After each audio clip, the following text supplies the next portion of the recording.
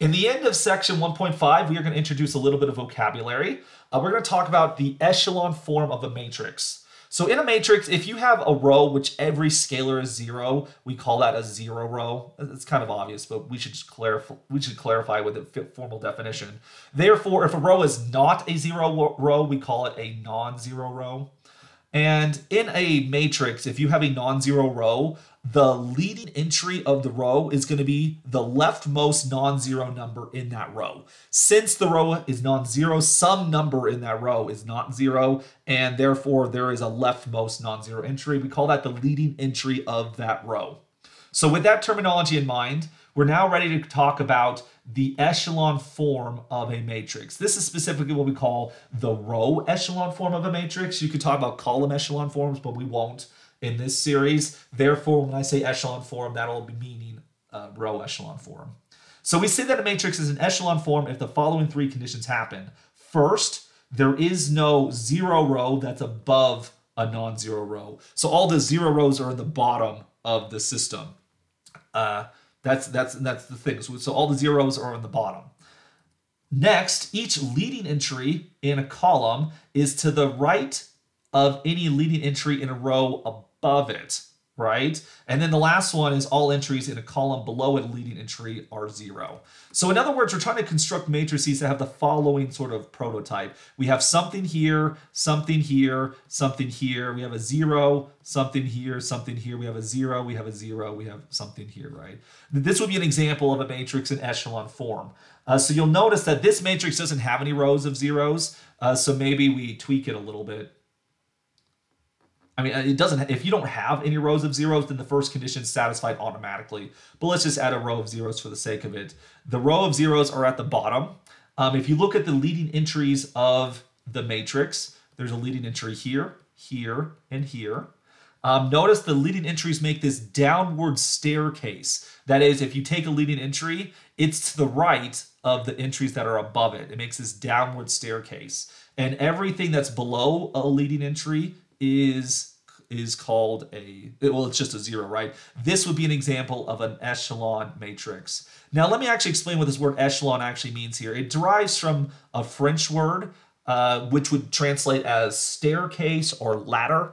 And so a matrix is an echelon form if we're building this ladder of zeros. We can climb down the matrix along these leading entries. Like here, we take the steps down, right? These leading entries are also sometimes called pivots, pivot position. And this will, the terminology pivot position makes more sense when we introduce the elimination algorithm we'll talk about in section 1.6, excuse me. We say that a matrix is in row reduced echelon form. If it's in echelon form, we sometimes call it RREF for short. We say that a matrix is in row reduced echelon form if in addition to being in echelon form, we also have the condition that every leading entry, every pivot position is a 1, and every pivot entry is a 1, and all entries above a leading entry are 0. So to be in echelon form, everything below a pivot must be 0. To be in row reduced echelon form, everything above and below the pivots have to be 0.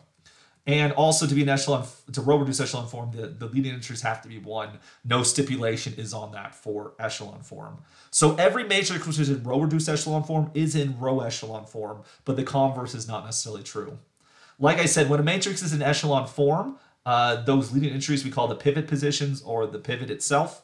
If a row that has a pivot in it, we call it a pivot row. A column that has a pivot in it, we call it a pivot column. Not every row or column has pivots in them necessarily, so we might have a non-pivot column or a non-pivot row. The number of pivots in a matrix we call the rank of the matrix, and this will be denoted as a rank of A, where A is the matrix here. Let me give you some quick examples of such a thing. Our first matrix is a matrix with complex entries here. Its coefficient matrix is 3 by 3. The augmented matrix itself is 3 by 4. This is an example of a matrix in echelon form. Let's actually check to see what's going on here. You'll notice it has a row of zeros that's on the bottom. When you have an augmented matrix and you're asking, is that matrix in echelon form or not? Ignore the augmented column. That's why we put this vertical line here. In terms of determining whether it's echelon form or not, anything past the augmented line there doesn't matter. No one cares about what's on the right of the vinculum. We only care about what's in the coefficient matrix. All right, so it has a row of zeros, it's in the bottom. That's the first condition. Notice that the pivots make a downward staircase, right? This pivot is to the right of the pivot above it. That's fine. The fact that there's a gap here is not a problem whatsoever. That's acceptable for an echelon form. And every element below a pivot is 0.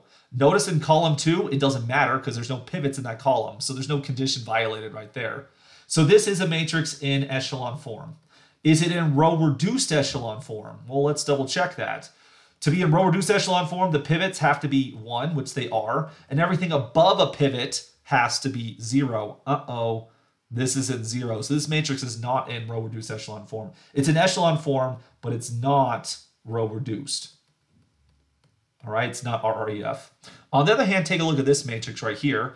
Notice there's no rows of zeros, so condition 1 is checked automatically. The pivots make a downward staircase. There are zeros below the pivots, so this is in echelon form. It's now in echelon form. Is it in row-reduced echelon form? Each pivot is a 1, so that's great. And every number above a pivot is also 1. Again, the augmented column doesn't matter in this consideration here. So this matrix is in row-reduced echelon form. Every RREF is an echelon matrix, but not every echelon matrix is RREF. And so that distinction, hopefully, we can see here. And so this gives examples of matrices which are in echelon form. Most matrices are not in echelon form.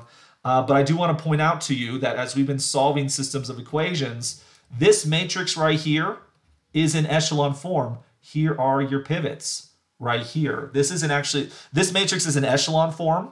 You have a downward staircase of pivots. There's a row of zeros at the bottom. Everything below a pivot is 0. It's not in row-reduced echelon form because there's a non-zero entry above the pivot, although the pivots are 1, which is great but not required. So this matrix was in echelon form.